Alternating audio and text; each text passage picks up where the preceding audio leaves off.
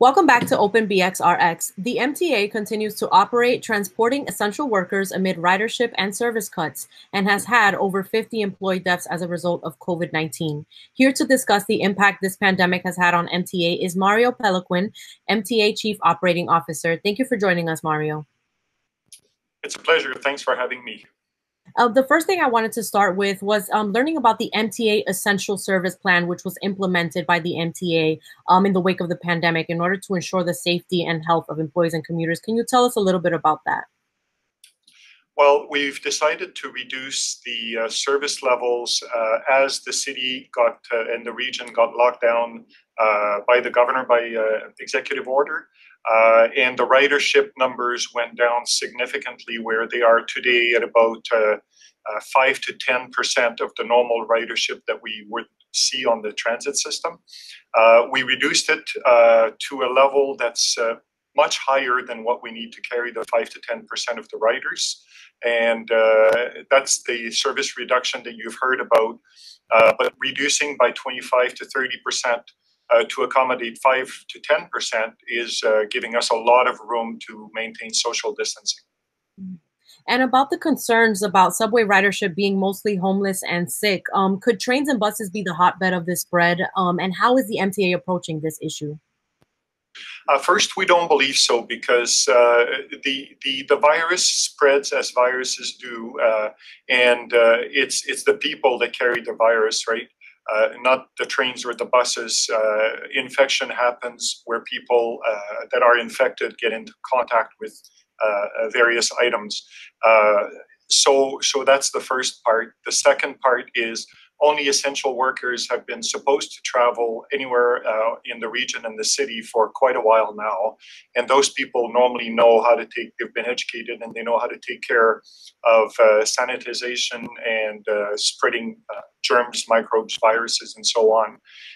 And third, there have been a lot of measures put in place by the state, by the city, and by MTA to further help reduce the spread of any viruses. So I think together, all those levels have done everything that they could to prevent the spread of virus. Of course, not everybody listens to the good advice from the health professionals and so on. So there is going to be contact or spread anywhere people go, grocery stores, drugstores, restaurants, and so on. And of course, that includes the transit system. But we don't agree that the transit system or the subway system is the main spread of any virus. And Mario, as we know, some NYC council members have called for Governor Cuomo to close buses and trains. What is the likelihood of this happening, and is MTA prepared for such a thing to happen? Well, when you think about it objectively, it would be really irresponsible to shut down a transit system when the main purpose of that system during a pandemic like this is to carry the essential workers that are out there to save lives or help us feed ourselves, or prevent fires, police the city, and so on. If we stop those essential services, all of a sudden, all those tens of thousands of people would not have a mean to get to their work, to do that critical work at this stage. So thinking rationally about this, the negative effects of shutting down the system would be a lot worse for the society than maintaining the system in a responsible manner like we've done. And now on the deaths of transit employees, MTA Chief Pat Foy, who tested positive for COVID himself, blamed the CDC for the deaths of MTA employees. Can you just comment on that? Yes, it's a real tragedy that we've lost employees at the MTA and several employees in all the trades and all the agencies that we have, the transit agencies that we have. So it is a real tragedy. It's difficult for the MTA executives and management, because our job is to maintain health and safety for our employees, of course, in providing the essential service that we have to provide. But I would say it's difficult for the colleagues of those employees that have passed, because of course they're close to them, and it's really concerning when you see a colleague that passes because of a pandemic like this. But I would say it's a lot more tragic and more difficult for the families.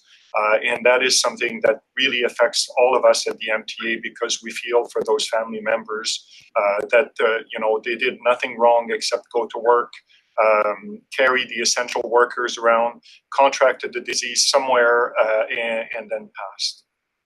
And about the families, the MTA has established a COVID-19 benefit. Can we just learn about that?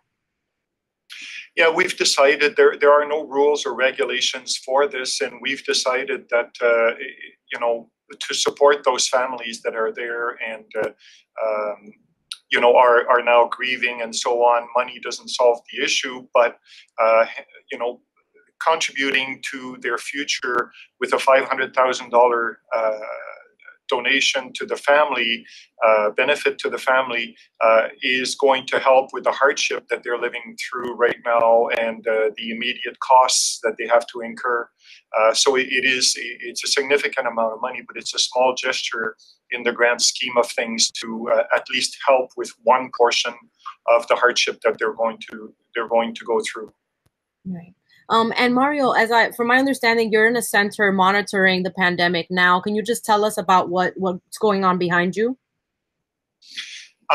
The situation room behind us was activated very early on as the pandemic arrived here in New York, and it's monitored 24 hours a day, and the people that are staffing that room are basically monitoring progress of the pandemic in the city, in the state, and in the whole country, and keeping an eye on what's happening around the world, so that we can prepare every day, several calls every day, several reports are prepared every day, just so that we can adjust and be always prepared for what we see coming from a few days ahead in other countries in Europe or outside of the continent, to any trends that we can detect here in the continent and the United States.